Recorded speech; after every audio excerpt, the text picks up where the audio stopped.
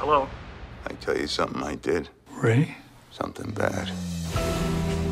Shit runs downhill. Father to son, father to daughter. He's gonna kill Mickey. It has to end.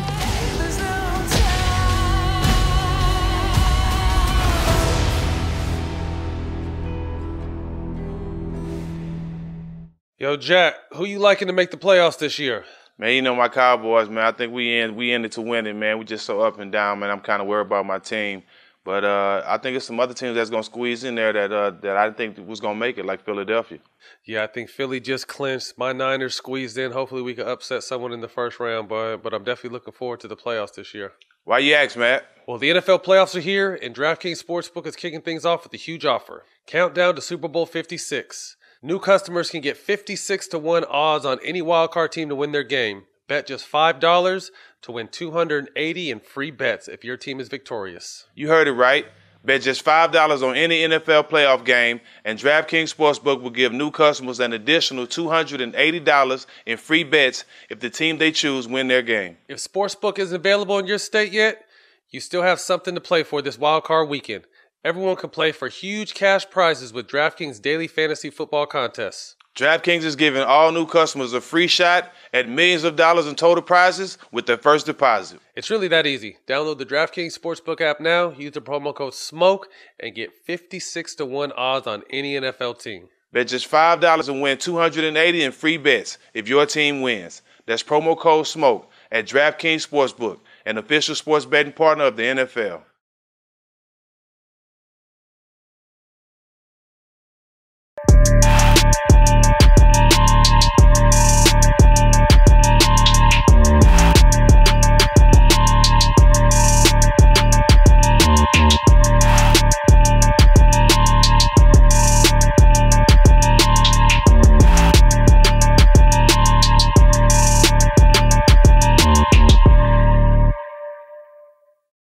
Welcome back to another edition of All the Smoke 2022. Happy New Year, Stack. Happy New Year, my brother. What's good? Man, I can't call it, man. Just got done with ESPN, hurried home, excited about our guest today. Yeah, me too. WNBA legend, North Phillian, NCAA champ, Olympic gold medalist, the highest paid female coach. Is it in sports or just basketball? I'm thinking sports. So say that. Welcome, yeah, man. Welcome to the show. Say that. Say that, then. Man, that's crazy. That's not in sports. Serena tops that big time. No, I'm talking about as far as coaching. In basketball, coaching. Yeah, that can't be. You're the highest paid women coach, period, though, right? No, I think Gino at UConn. Okay.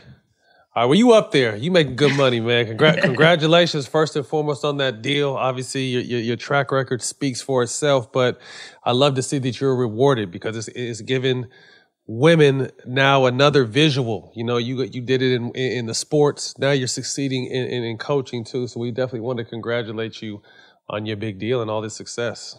Thank you. Appreciate that, and thank y'all for having me, starting this 2022 episode off. I watch y'all. I mean, I listen to y'all. I appreciate you guys giving raw thoughts and letting us in the inside of your thoughts and your vision, and that's pretty darn cool. So if you watch, you know you my favorite female player of all time. Jack spoke with you a lot. Yeah. I say it all the time. I appreciate that. That's what's up. So again, 7-year deal has you through the 27-28 season. Looking back on your journey, starting as a child, a player, now a coach, and what do you make of all this? I don't know. I love basketball. Like it was. I never cheated on it. Like it was the one thing that I was loyal to. I didn't care what anybody else was doing. I was singularly focused on sports. And it wasn't just basketball, because I played football, tackle, like on the cement. I played baseball, softball. I used to live in the projects.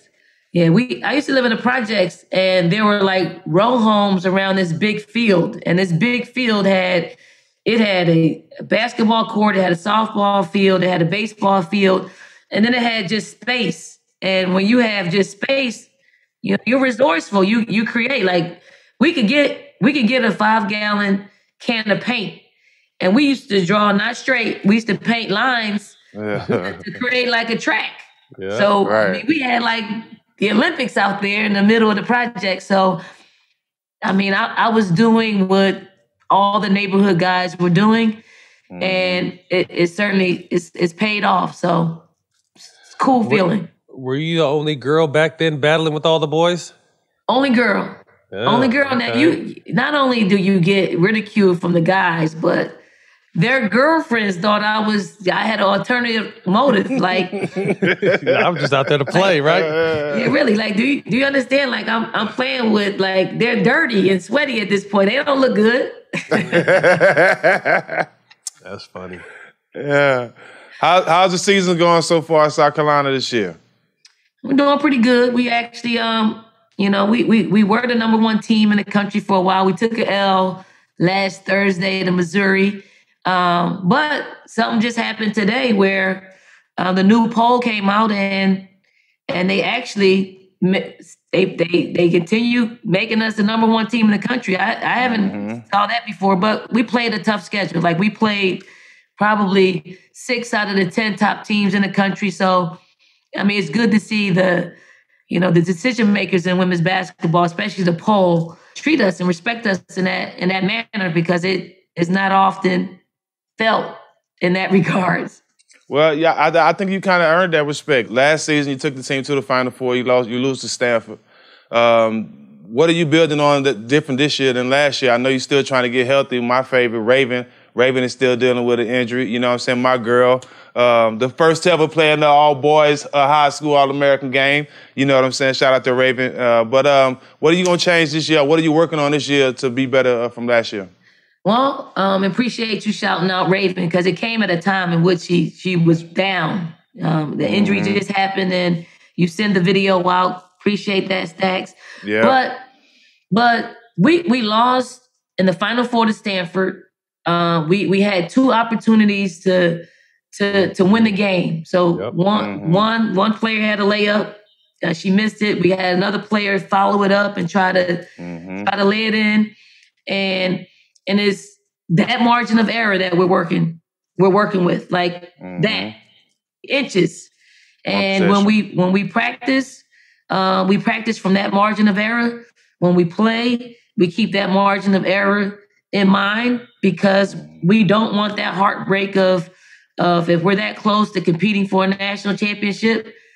We want to make sure that we're checking off all boxes when it comes to just making sure that it doesn't come down to that. But if it does, it's familiar to us. All right, let's talk about how important women's basketball. I'm honored this month to be hosting the first ever high school elite women's basketball showcase hosted by an NBA player. I'm the first to do it, and I'm hosting one this in January in a couple weeks. Tell me how important female basketball is to you. We had a great relationship with Kobe, and he spoke on how important it was to him. And it's just as important to us. But to you, for somebody who's being somebody who started it, a founder, and somebody who a lot of people look up to in the basketball space, now being one of the highest paid coaches, how important is it to you and to see how it's growing?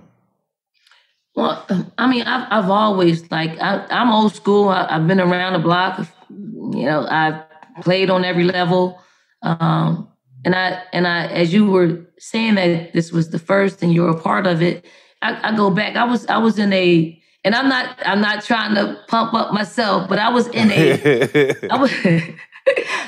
a Spike Lee commercial with Lisa Leslie and Cheryl Swoops, and they interviewed us about that particular commercial. And in that commercial, I said, basketball is basketball. Like it doesn't matter what gender. Basketball is basketball. Like you all played at the highest level. I played at the highest level. Your thrill was as much as my thrill. You know, your defeat was hit me as hard as my defeats. You put in the work just like I put in the work. Right. And it's genderless. If you pour into something good's gonna come out of it. So the fact that you're stamping your name on it is gonna give it some validity. The fact that you're the first and hopefully won't be the last, it's gonna open up some doors for some other guys to pour into girls basketball, because at the end of the day, basketball is just basketball. Thanks. Let's talk about your upbringing. Your mom started in South Carolina, moved you guys to Philly. What was it like growing up in Philly? One of 5 children. You said, I mean, outside, obviously playing outside with the kids and stuff. But what was your family dynamic like? There's I got to give you the back story to my mom. My mom was born in my mom and dad were born in South Carolina, and the reason why my mom had to travel to Philadelphia was because my grandmother, her mother, sent her to a butchery to get some meat, and the butcher went to the back and brought my mother back some meat from the back. And my mom looked at the meat and was like, "No, we don't want that meat. We want the meat that's here, that I see." And the butcher was like, "No, if you want this meat, you're gonna take this meat." And my mom she was a sassy lady. She wasn't gonna take, what looked like spoiled, rotten meat back to the house. And that butcher told her to get out of his store and to never come back. And when you live in the South, when they say those words, it doesn't mean don't ever come back to the store. It means you better get out of town. That was back in the day. So my grandmother heard about the interaction and sent my mother to Philadelphia. And this was a time in which I wasn't born. So my mother was in Philly for a long time. And then, she had 5 kids and she built her life around being in Philadelphia. And I think it was probably the best move for us as children, because Philadelphia was a lot more progressive than it was here in the South back in that day. And, I was allowed to play a sport, to, be in the city in which there's so many resources and outlets to play. And I grew up in a household that was disciplined. Like I was afraid of my mom. I was afraid of my mother. Like, she thought at times when I was out in the big field playing at all times of the day and night, she would sneak up on me and just to make sure that I was where I was. And then once she saw that I was persistently going out there, she was good with it. So Philadelphia, North Philly projects. Raymond Rosen. Raymond Hank Gathers grew up the same projects. Yeah. Obviously developed, the love of the game and the passion playing outside. But when did it kind of narrow to just basketball? How old were you then when you just knew, okay, I could really do this? When I was in the 8th grade, I received a letter from Dartmouth, the Ivy League. And it, now that I'm in coaching, I know that letter was just a camp invitation. But to me, it was interest. To me, it was like it's a ray of hope of possibly going to play in college. And that's when I knew that I probably need to leave these other sports alone and let me concentrate really on basketball. And basketball was a sport I could play year round, outdoors, indoors. And from that letter on, my concentration was fully on just playing basketball. What was it like for you and your family when Nike did the mural ahead of the 96 Olympics? 100-foot, for those who don't know, 100-foot mural born in Philly, grew up on the corner of 25th and Diamond. What did that mean to you specifically? And then also, how did your family feel about it? Well, I mean, Nike is, forward thinking. I played with household names, Lisa Leslie, Cheryl Swoops, Teresa Edwards. They are well known. I was just a point guard and probably just took a more service role.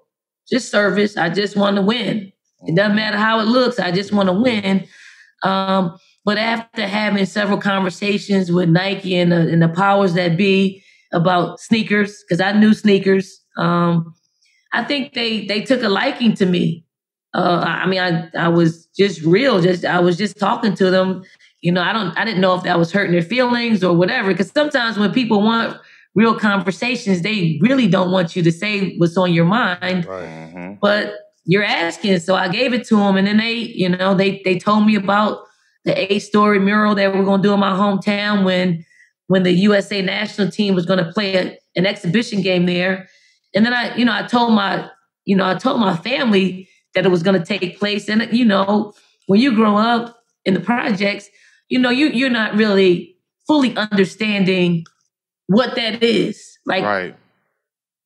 I really didn't. So when we got into Philly, the national team, and the ceremony was going to be the next day, I actually had somebody drive me by there just so I can check it out and see. And then I was floored because it is in downtown Philly, 8 stories, like it's larger than life. I had to tell my mom to meet me down there the next day. My mom was a Southern woman. She did not drive, didn't have a driver's license. So she took public transportation everywhere. But if you ever was in a car with her and you were driving, she could tell you exactly what small, everything. Yeah. Everything. So when she got down there, we were already there. So I saw her walk up, and it's a proud moment. Like it brought her to tears, to see a baby girl up on the 8-story building, a building that she's on the bus and she rides by, every week. So it was just incredible because, again, I wasn't one of the ones that I didn't have a shoe at first. Cheryl was the first one that got a shoe. Lisa got a shoe. So, there was no jealousy or anything like that. I actually don't like the spotlight. But I did like the spotlight when in my hometown because it just gives so much more to all those people in the projects. Mm-hmm. Aspiration. With that said, it was said that your mom didn't really know how nice you were on the court. When did your mom and your family really start kind of understanding your special talent? You know how family members are. They don't really want to give you your just due because they want to keep you humble. Right, you can't do it until you do it to them. Right. So I don't think my mom really knew how good I was until probably when I started getting like hundreds of letters from colleges, and they were coming to the projects right in the mailbox, and I think that's when she knew she had a pretty talented daughter, and with my brothers, like my brothers and sisters, we didn't have like college aspirations because we knew we couldn't afford it. Mm-hmm. So nobody was really thinking about that. So, in the neighborhood, they knew I was pretty good because I was playing, I was being one of the first to play in the pickup game. So they knew I was pretty good according to the neighborhood. But as far as nationally, my skill set wasn't tested. And they couldn't see just how good I was until I started to play in college and got on the AAU circuit. And even then, they didn't even come see me play in the AAU circuit because it was out of town. So college is probably when I was actually deemed pretty good then. So once college becomes a goal and an option, When did, obviously there's no WNBA when you're in college. Making that jump overseas is a possibility, but, that was something that's always, questionable for certain people. When did life professionally as basketball, when did that kind of start coming into your mind? And what were your plans, seeing that you had a lot of success in college as well? I mean, I wanted to play basketball for as long as possible. Like in 1990, I graduated in 92. I tried out for the Olympics, the 92 Olympic Games. I went to the trials and got cut. Now, you got to understand, like, in 1992, I was college basketball's player of the year, like 2-time player of the year. And I went to the Olympic trials, and that was the year, if you remember, that's when the pros were allowed to come into the Olympics. So, in the original Dream Team in 92. Right. Yep. So I think that the women's program wanted to mirror the Dream Team and getting all professional players. Mm-hmm. So that left me off because I didn't have any international experience. So I got cut. And the reason why I got cut, because when you're trying out for an Olympic team, they do actually tell you, they give you some feedback as to why you didn't make the team. So the two things that I remember them telling me was, one, I was too short, and two, I didn't have enough international experience. Now mind you, one other player on that made the team was shorter than me. So I don't know how they came up with I was too short. But I say this, if I didn't have that, that disappointment at that time, I really wouldn't be able to appreciate being a 3-time Olympian, 3-time gold medalist. So sometimes, life throws you a curveball. You just have to deal with it and not let it get you down. It should just actually fuel you to want to get better. I mean, I only wanted to do 2 things when I was growing up in the projects, because these are the 2 things that I saw women play. And that was in a national championship game in college and the Olympics. Mm-hmm. Those 2 things I had a goal. And then probably the overarching goal, when I realized that this was achievable, was I wanted to be a Hall of Famer. Those are like the 3 selfish things that I wanted. Other than that, I didn't really set goals. And I still, to this day, I really don't set goals. I just kind of let my path be as divinely ordered as it is. Mm-hmm. I like that. Since you were speaking on the Olympic team, 3-time gold medalist, tell us what it was like on those teams, kind of getting the respect. Do you guys feel like you got the respect you deserved? Because, again, women's basketball has been fighting for footing, since its inauguration. But you guys had an exceptional team, a bunch of Hall of Famers, 3-time gold medalists. Do you guys feel like you guys got the respect, or was it always a constant, like we got to go get it every time we go out there? So, I mean, back in like my first Olympic Games was 96. And because we were hosting it in Atlanta, we trained for 15 months prior to the Olympic Games. Whenever a country hosts the Olympic Games, they invest. They invest money in the teams and sports because they want to do well. So they invested in our team. They gave us $50,000 for that year, and that was pretty good for me. For some of the other players like Teresa Edwards and Katrina McClain, who was making 6 figures over there every year, it was a huge pay cut. But that they're from Georgia, so they wanted to play in the Olympic Games, and playing with that particular team, I think that team was the team that kind of spearheaded women's basketball and put us at a place both collegiately and professionally, just giving us, we were the guinea pigs of professionally, because after we were done with that Olympic Games, 2 professional leagues were birthed, the WNBA and the ABL. And I believe 9 out of the 12 players on the Olympic team played in the ABL, and 3 of the other players the 3 players were Lisa Leslie, Cheryl Swoops, and Rebecca Lobo. They opted to go play in the WNBA. So it was cool. Like, the more the merrier. Like, if the more professional women's leagues that start up, the more job opportunities there will be for women, and I was all for it. UVA, University of Virginia. You left there. You was 3-time All-American, finished as Virginia's all-time leading scorer and all-time leading assists. But both of those have been broken since then. How did it feel going to UVA, and was it any other options besides UVA?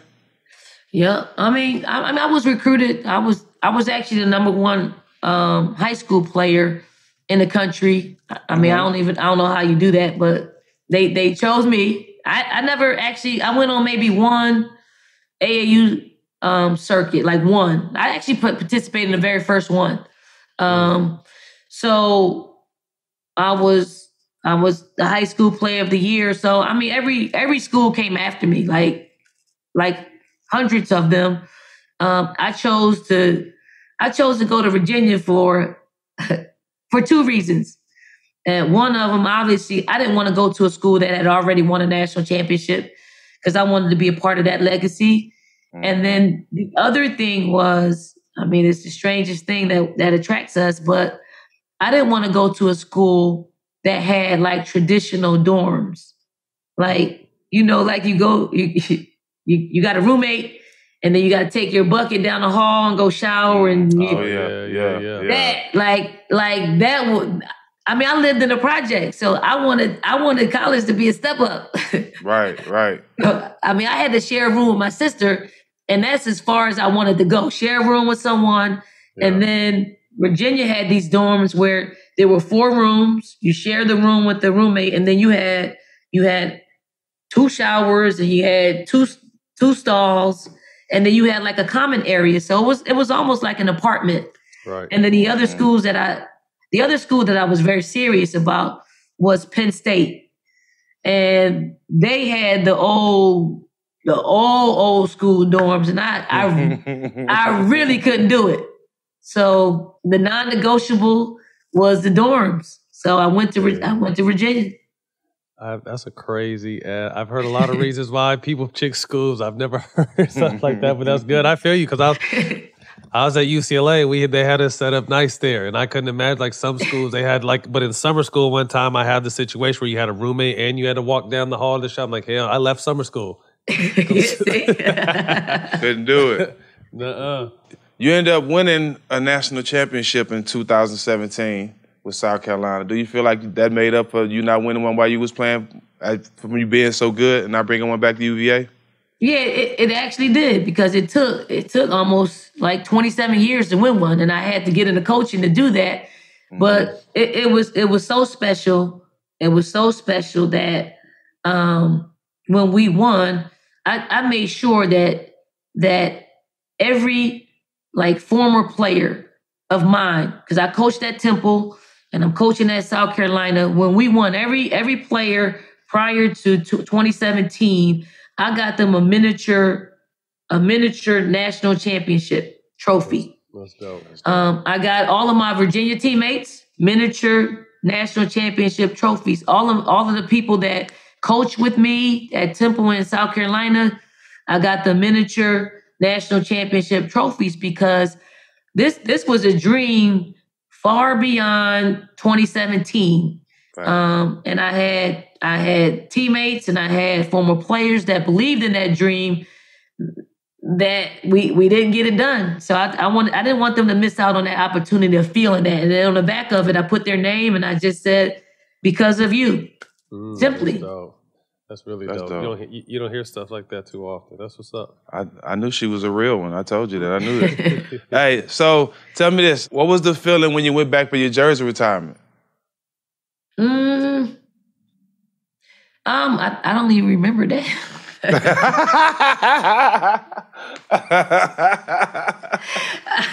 I really don't remember that.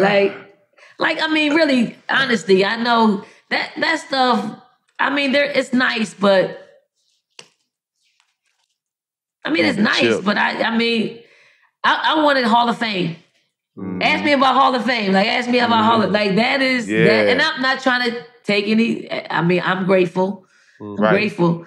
Right. But there are just things that are like near and dear Like I'm in a Hall of Fame with the greatest of the greats. Yeah, but that's what you played for. You played to be one of the best. Yeah. Well, talk about it. What's it like? What's it like being in the Hall of Fame?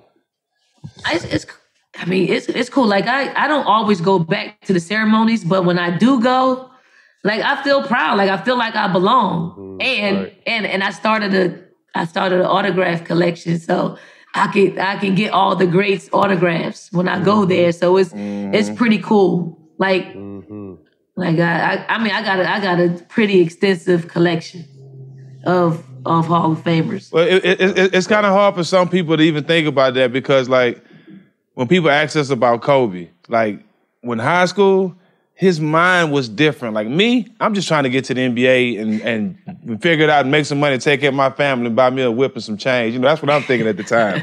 You know what I'm saying? But Kobe, as a teenager, we knew what he was thinking. I'm going to be one of the best ever. So it's very few people can understand your train of thought. You know what I'm saying? As you was growing up playing basketball and your mind frame, you wasn't thinking just make it to the WNBA. You was thinking I'm going to be one of the best ever.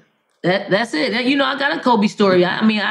Kobe was at Lower Merion when I was in Philly training for the Olympic team. And he used to come practice with the Sixers. Like John Lucas was the coach. Mm-hmm. John Lucas used to work me out. Like I got a cool John Lucas story. I've had knee trouble my whole career. During that 15 months that we were training for the 96 Olympic Games, I used to go up to St. Joe's where the Sixers used to practice.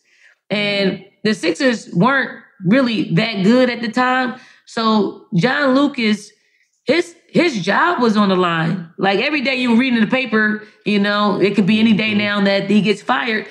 But he saw me, he used to ask me, why am I up here? And I told him I got to get surgery because my knee. He was like, look, let me send you to Dr. Andrews in Birmingham. Damn. Like he paid for me to go to see he wanted me to get seen by the best of the best. Right. Now I didn't like what Dr. Andrews told me, but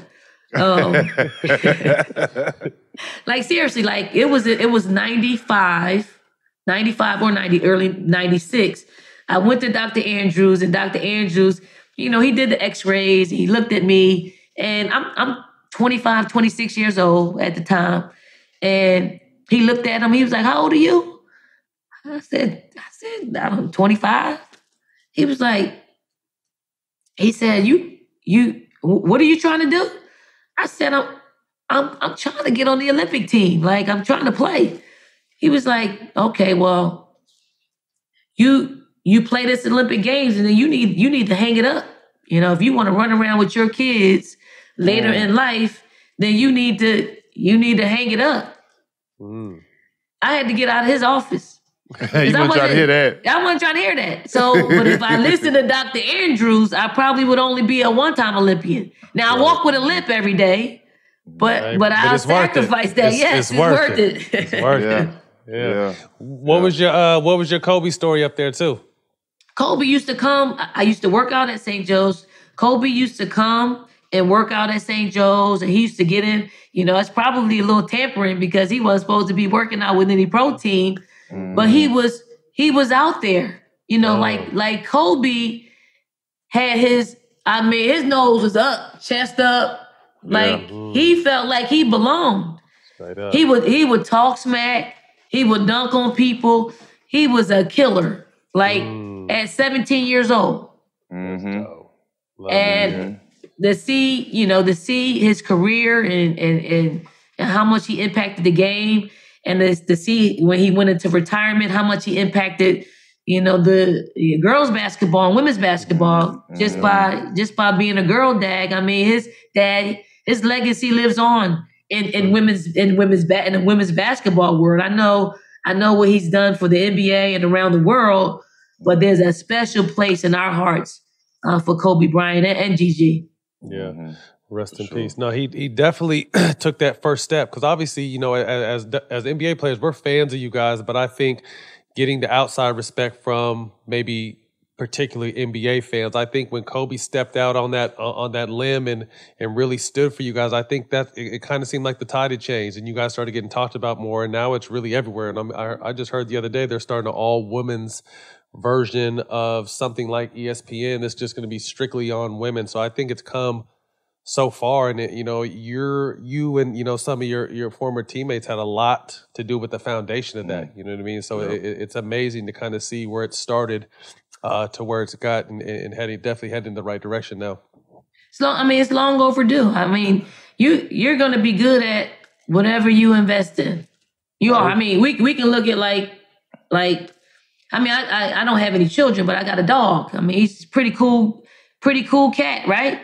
Like, if I didn't train him, like if I didn't like train him to be livable with me, he wouldn't be worth anything. Right. But now that I've trained him up, and he tells me when he's got to go out and potty. He tells me when he's hungry. He looks into my eyes like he loves me. Like he gives me signs. Like, but it's the same thing. It's the same thing. If you pour into women's sports, there's something good going to come out of it. I mean, you mentioned my salary, and I don't really, again, I don't really do it for the money, but it's nice. It's big. That's big still. It's big, but I mean, that's the very thing that's gotten the headlines was the money. And for me, it's more of it's for other people. Like I'm gonna enjoy it, but they're investing. The University of South Carolina is investing in their women's basketball coach. And I'm just hoping that other sports, other professions, invest. Now, I mean, I think I've earned it. I think I've earned it. Like I wouldn't ask for this. I wouldn't ask for this 22 years ago because I ain't earned it. Right. But 22 years later and a sustained success, and you got to strike when the iron's hot too. So timing is important as well. But also just being an aspiration to girls looking to take that route. Like you said, you took the sports route, now you're taking the coaching route. And so many people want to be involved in sports, but they may not have enough to be an athlete, but there's so many other ways to stay around the sport. And you coaching now is another way. So I think that's dope. So coming out of college, there was no WNBA yet. So you had to, go overseas for a handful of years. You get back and the talk. So what was it about the ABL and then eventually the WNBA for you, which you made home? So during that Olympic training year, like 95, the ABL founders came to our team and they pretty much asked us to be a part of it. They said they were going to pay us $150,000 a year to be founding members. And all 12 of us agreed to do it because we didn't know anything about the WNBA. They didn't tell us about the WNBA to a few months later. And then once the WNBA decided that they were going to start a league, three of, the more, profound names in our game, Lisa, Cheryl, and Rebecca, they chose to go to the WNBA. And then 9 of us chose to stay in the ABL because we made a commitment to it. And I did it because I made a commitment to it. And then after spending 2 years in the ABL, I decided just for personal reasons, like I had bad knees and the ABL was like the traditional basketball season. So it was 8 months. So I wanted to play for much longer. And the WNBA is like 4 or 5 months. Yep. So I said, I need to hang my shoes up with the ABL and go to the WNBA so I can play a lot longer. And then I actually made the right decision at the right time because, that following season, the ABL went under. Mm-hmm. So it was pretty cool that I got a chance to experience both. But, the WNBA was that, and it is that carrot that's dangled in front of little girls who aspire to, to be professional women's basketball players here in our country. Like, right. I look at Asia Wilson, like, she doesn't know life without the WNBA. Like she grew up on the WNBA. Yep. And because of that, she might play a little bit harder. She might work a little bit harder. She might just, just give more, like dedicate herself a little bit more because, she knows there's a place for her to continue her career. Yeah, definitely. So 1999, you were the 9th overall pick to the Charlotte Sting. Shortly after that, you guys are headed to the the WNBA finals. What was it like to be a part of that? Obviously being drafted, but then finding success right away. They didn't even invite me to the draft. But it was cool, like, to be a part of a WNBA finals, like in that particular finals, we started the season like 1-10. Like 1-10, and it's a 34-game season. So, we made a move to actually even get to the finals, but to be able to play in the finals against, one of my favorite teammates, a good friend of mine, Lisa Leslie, was pretty cool to share in that spotlight with her. I ended up being on the losing end of the stick, but it was cool to share in that moment with her. August 1st, 2005, you was traded to the Houston Comets, and you announced before the season that it'll be your last. Was the knees talking to you? It actually wasn't my knees. It was actually my heart. Like, really? Yeah, we all go through some type of pain as players. And right. You develop a strong like threshold for pain that that's secondary. You're numb to it. Yeah, it's your mentality, that can get you over the edge. But I actually played in the WNBA one more year than I probably should have, and I only did that because I wanted to get it out of my system. And I was actually coaching and playing at the same time, so right. So I had to get it out of my system so I wouldn't look back, and I didn't look back at all once I was done. I was tired of working out. Like I was mean. I was mean to my trainer, like mean, ornery, and I didn't feel like getting my body ready to play.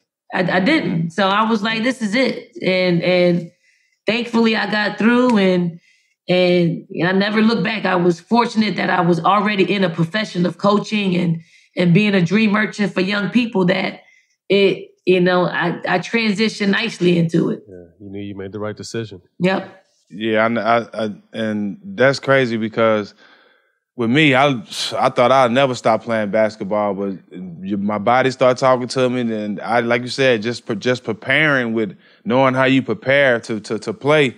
I played in the Big Three a couple of years, but I couldn't do that. I'm like, man, I love the game so much. Let me try coaching. You know what I mean? And was able to win the championship. So we love the game so much. We might not play no more, but we're gonna stay around the game as long as we can. That's just what we do.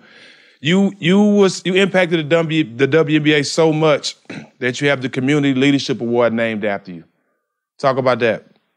That's cool. Like really, that's cool because as athletes, we want certain things. We want to be the best at what we do, and sometimes because of that, people see. They see your heart. They see what you put into it. They see that. You're a good teammate. They see that you are a great service woman to the game.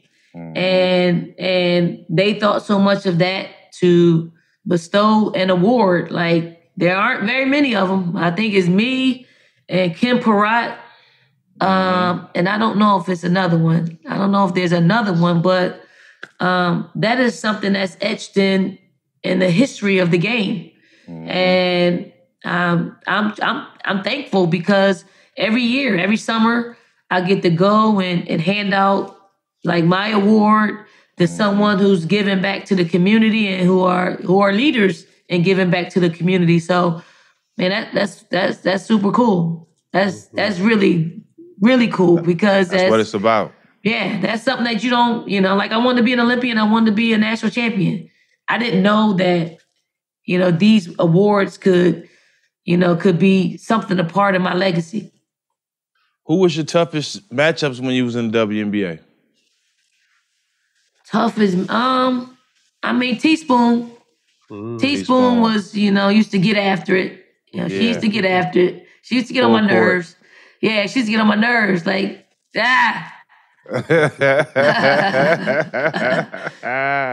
but I look forward to it though. Like, we had battles. Like, you were gonna get her best. And she knew she was gonna get my best. And that's when, you have lasting memories of that, because when you can look back on it and say she's the one that gave you the most trouble, those are memories. Because I don't remember half of the people that I played against because they didn't impress me that much. Right. Saying a lot. Who you like watching today in the WNBA? I mean, let's see. My favorite all-time WNBA player, she's retired now, Tamika Catchings. But I like to watch the kids that I coach. They're grown women now, but Asia, Ty Harris, Elena Coates, Kayla Davis, Tiffany Mitchell. Like, I like to see the ones that that suited up with us every day. I like to see their growth and how they mature over the years. You got some cold guards over there now too. We got some future WNBA players. Yeah, I got some guards. We do. So you say you don't set many goals. Getting an Olympic gold was one of them. What was that moment actually like once you won it? I mean, I'm gonna give y'all a story. Like once I got it, like, I mean, when I go back and look at, but sometimes they show like little small snippets of us receiving our gold medal on different, like the Olympic channel and all of that. In '96, when they got to me and they were going to put the gold medal around my neck, I told them to give me mine. Like I said, give me mine, because that was a lifelong dream. But I'm gonna tell you, after that moment, I think I got a little depressed. Because when you achieve like a lifelong dream, it's like, well, what's next? Like, really, what's next? I know that the ABL was next, but something came over me. Like, I wasn't motivated to do anything. And that was like the weirdest feeling that I like it, and it has never happened to me again. That was the only time. But my coach in the ABL, her name's Lisa Boyer. She actually is our associate head coach here in South Carolina, and she's been with me for the past 20 years. She was my coach in the ABL. She just gave me some time off before training camp, and that was the time off that I needed to kind of rejuvenate and get myself ready to go back at it and play. You gave your first gold medal to your mom. What was that experience like? I mean, you know how special mothers are. Like, mothers are, ones that are there for you on the good, bad, ugly days. And they're the most consistent people. I mean, they're the ones that believe in you. They're the ones that humble you. They're the ones that pay for the sneakers, like, that you gotta wear. They pay for the clothes. Like, and to be able to give my mother that tangible gold medal, it's priceless. It's priceless. And I know that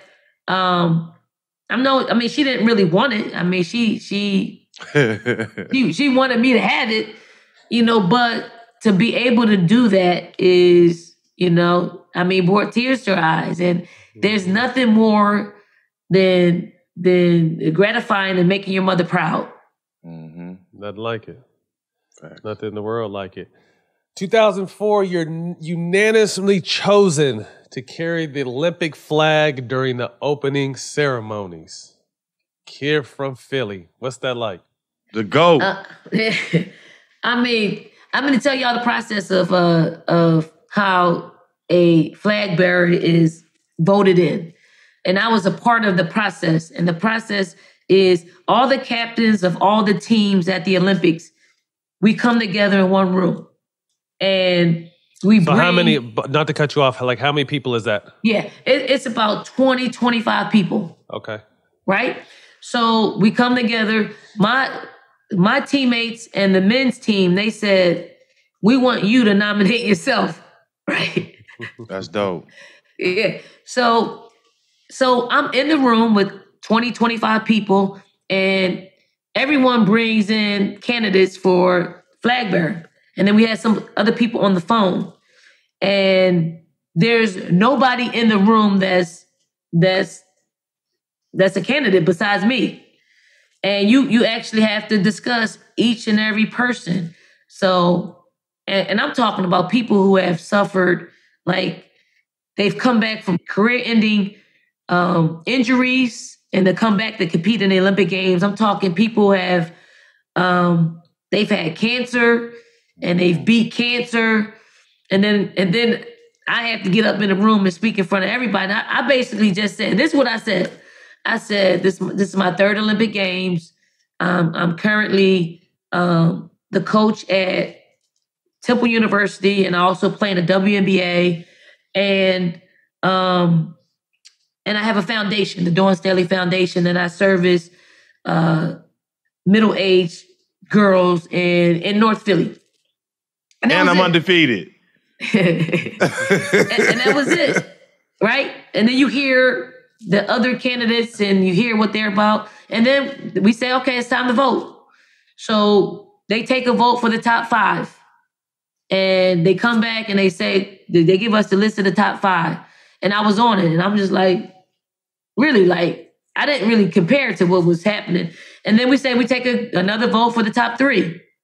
And it's happening this quick. And then I'm a part of the list of 3.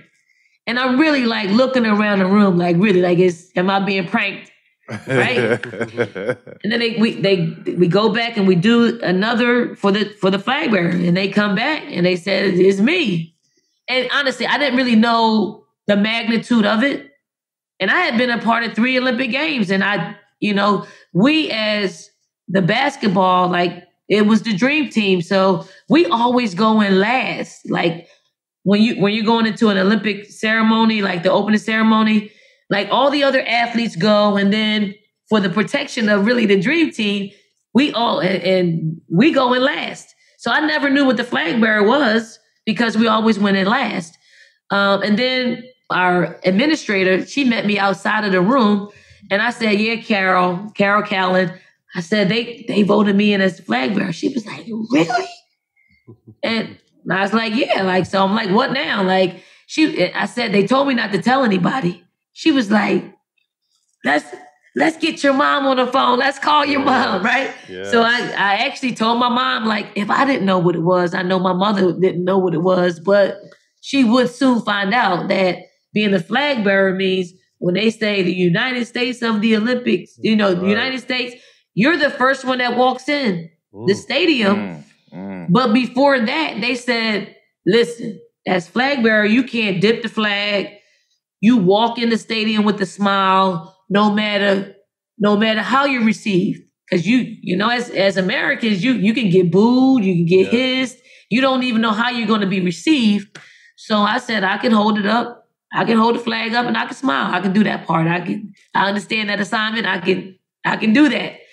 But what I didn't know is when your sport is the flag bearer, you get to come in first. Oh, okay.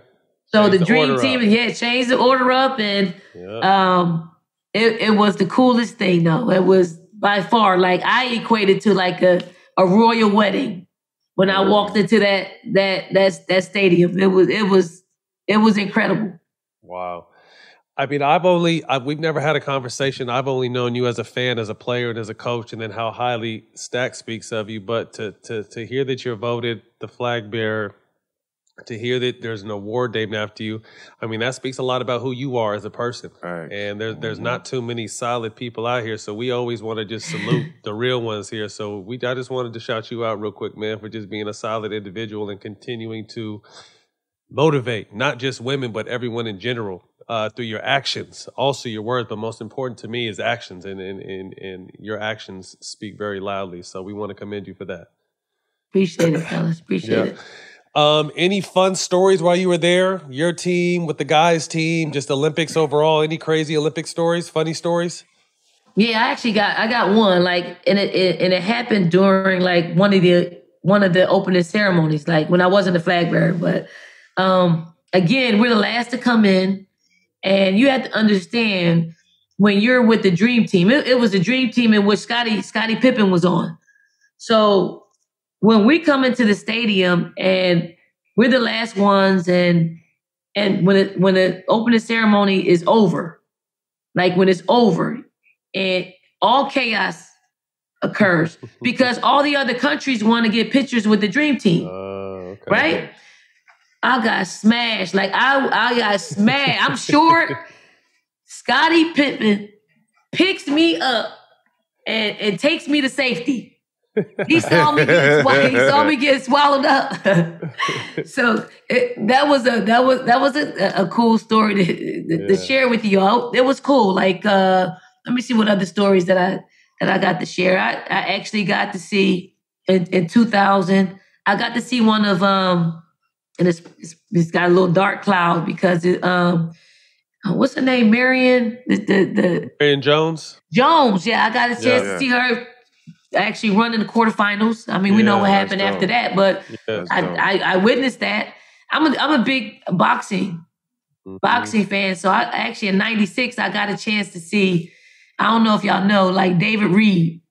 He's from Philadelphia. You know, I got a chance to see him fight. I don't think he had a strong pro career, but I got a chance to see him fight. So is it cool? I always wondered that. So you guys can kind of, whatever, as long as it doesn't conflict with your actual practice schedule games, but you guys can bounce around and see whatever you want to see? You can get tickets to anything. Yeah. Like, we all supported the men's team, but I got track and field tickets are hard to get. Boxing tickets are a little bit easier to get. Swimming's hard to get, but sometimes you can get lucky and get some. But more times than not, you get to see what you can, whatever you want, what event you want to see. Podcast. You're in the podcast game now. Tell us a little bit about that and why you wanted to start one. Oh, y'all the first ones to know this. I mean, y'all the first ones. I haven't even, it's unannounced. Oh, okay. Yeah. We know everything about you. Hey, but announce it on here then. What you got? I'm not even a talker, so I don't even know how I got talked into doing a podcast, but the name of the podcast is Net Life with Dawn Staley. And the Net Life is obviously, the net symbolizes my basketball, my life, and I'm talking to people that that's not just basketball; it's pop culture. It is, is you a sneakerhead? I am so. I don't really consider myself a sneakerhead. You are though. I am? Yep. I follow you. You always post some fly kicks, so you a sneakerhead. I just like the ones that people can't get. Yeah. I like those. I mean, it's like a competition. Yes, But then when I post them, you got the real sneakerheads saying they're fake. They jealous. So yeah, I'm just talking to I like to figure out what makes the successful people great. Why are they so great in their profession and their fields? And I just think I have a voice out there for women, and I want to put that on full display because now it's times like talking makes me uncomfortable, but when you're uncomfortable, growth is taking place. So I always want to grow as an individual. And I'm just going to use this platform to spread some good news. So if someone has, if they're in the field or not, we know what connects great people who are successful. And I want people to eat. I want people to be great at what they do. And if words from other people help, let me give them the platform to receive the information. You also have something that money can't buy, and that's experience. Experience is the best teacher, and a lot of times that's all people want to hear. People ask us all the time, give us a story about when you was in the locker room, because people will never see those things. You know what I'm saying? So experience is always the best teacher. People love that. When it's all said and done, 6-time WNBA All-Star, WNBA 10th anniversary team in 2006, WNBA 15th anniversary team in 2011, Hall of Famer, and more accolades. What are you most proud of? I'm most proud of being an odds beater, because that's the sum of it all. Like, I mean, growing up in the projects, you know, people looking from the outside looking in, you're not supposed to amount to anything. You know, the odds are stacked against you. So I beat the odds, and I'm trying to share and help out other people who just need a little ray of hope. And, you know, I reach back. Like, I also just want to share too, like, I went back to my neighborhood. When we won a national championship, I went back to my neighborhood. There's a rec center that I grew up playing in. It was called the Moreland Recreation Center, that was renamed the Hank Gathers Recreation Center. So I went back there and gave them a national championship replica trophy and a case. And it lives there because that is, you know, as any young person that walks through those doors, that's the hope. That's the dream, to just say, hey, it's a tangible thing to say, hey, you know, that hard work and that hardware was honed in this gym, on these rims, in this place. So I just like to just make sure that people can come up. Like, I am all for people coming up and realizing their dreams and reaching their full potential. That's what's up. Question real quick. Do you have any, you mentioned Hank Gathers twice. Do you have any Hank Gathers stories, or just, if not stories, how Philadelphia looked at him as a person? Yep. Well, I mean, Hank Gathers was the epitome of, like, hard work. Like, you look at him play, he's working harder than any other player. You know, his tragic death, he couldn't work as hard as he normally worked. So he took less medicine. Yep. So, you know, he is the epitome of who we are as Philadelphians, and as we blue collar workers. He only wanted to make it to the league. You know, he was one of them that wanted to make it to the league for his family, and that was cut short. And we don't know why things happen, but certainly his legacy lives on, and a lot of us will never forget him. Absolutely. Rest in peace. Quick hitters. First thing to come to mind. Let it out. Top 5 greatest female athletes of all time. Your top 5. Good question. Yeah. Jackie Joyner-Kersee. Nice. Serena. Teresa Edwards. FloJo. Style with it too. You know, before Serena, Steffi Graf was one of my favorites. Steffi Graf. Yeah, I'm tennis. Yeah, she was live. You got to know about Steffi Graf. Which album can you listen to on repeat with no skips? Anything Babyface. Okay. Was that how you were? Were you someone? Because I was mixed, but were you someone listen to like rap, or R&B? What did you listen to get you ready for a game? I'm old school R&B and gospel. Like rap. I gotta listen to something I can actually understand. Facts. Yeah. So rap. Let me see. You know, somebody told me, and I didn't know this. Somebody told me, you know, the Roots is from Philadelphia. That they actually said my name in one of their songs. Actually, what's father? What's his name? Porter for the Nuggets. Michael Porter. Yes, Junior. Senior, who was a coach at Missouri on the women's side at first before he went to the men's side when his son, you know, went to Missouri. He told me that. Okay. Small world. That's what's up. Yep. I gotta go find that song, see what she's talking about. Courtside to relive any game in history. Which one would it be? NBA? No, it could be any sport, any game. period. Any game. Any game? In history. Any game. Oh. Sixers, 83 championship. Ooh. Courtside, huh? Courtside. Dr. J, Mo Cheeks, yes. Yeah. Yes. Yeah. Solid. That's what's up. Todd, 5 dinner guests, dead or alive. Oh, okay, it's a good one. Oprah.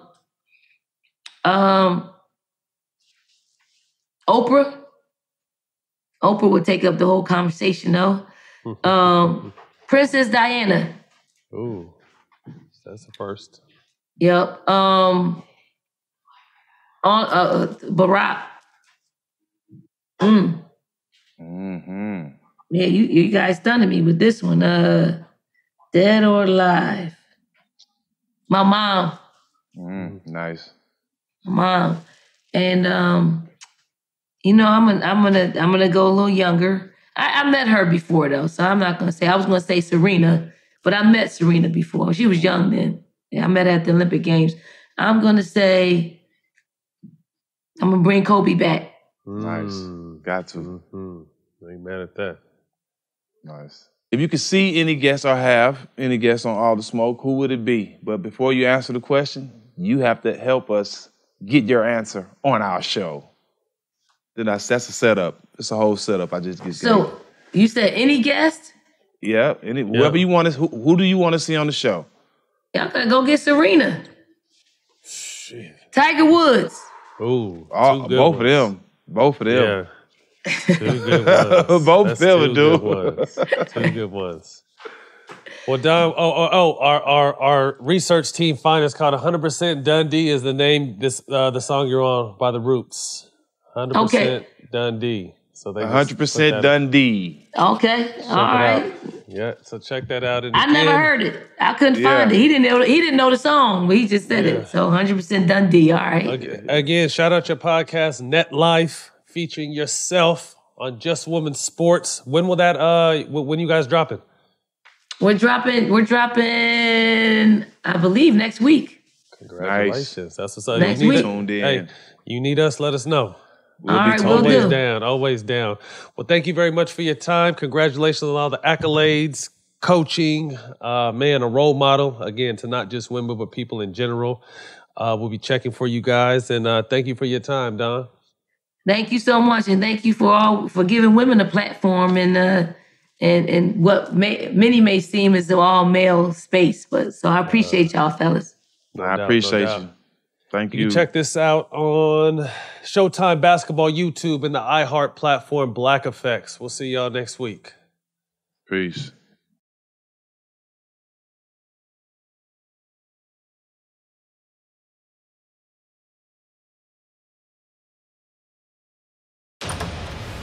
Hello?